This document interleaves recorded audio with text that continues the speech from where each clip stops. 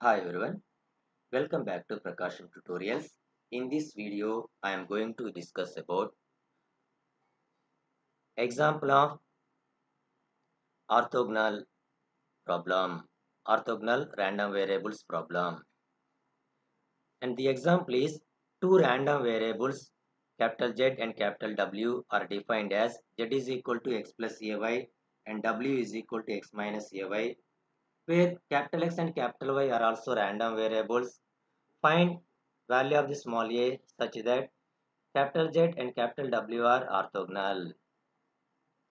Coming to the solution, given that the random variables Z and Y are Z is equal to X plus AY, W is equal to X minus AY. So the random variables Z and W are orthogonal to each other.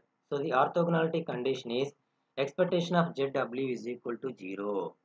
So here substitute Z value and W value, we get expectation of Z value is X plus AY into W value is X minus AY is equal to 0.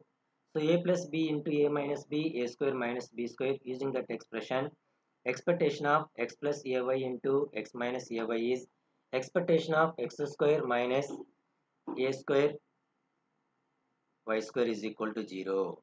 And LHS side, applying the expectation property, expectation of X square minus A square, expectation of Y square is equal to 0. This term is going to the RHS side. We have expectation of X square is equal to A square expectation of Y square. So therefore, A square is equal to expectation of X square by expectation of Y square, and the constant value A is equal square root of expectation of X square into, square root of expectation of X square by expectation of Y square.